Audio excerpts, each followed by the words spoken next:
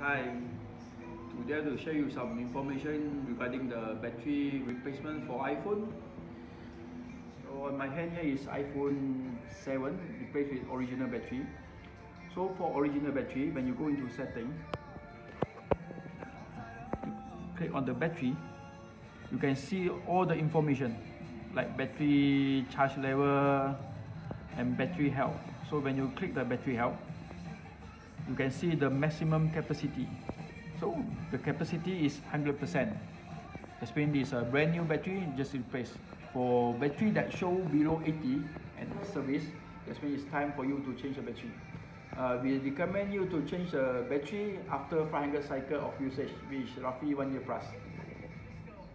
So on my right, this one is iPhone 6s Plus, replaced with a non-original battery or OEM battery.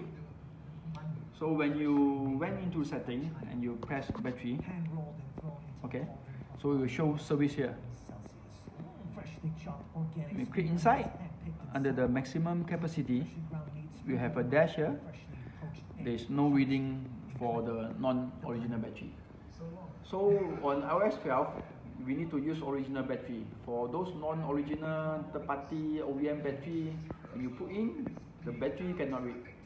So this is a battery tester for all the iPhone model. From here we can know the battery health, battery cycle, and the battery manufacturer. So normally before we install our battery for customer, we will test all the battery. So from here I'm going to test for you. You can have a look. So from here you can come here. So this iPhone 7 original battery. If the battery is not original, it will show here non-original.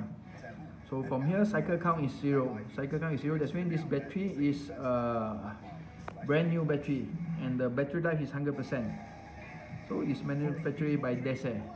So this device is very important. So we know this battery is original.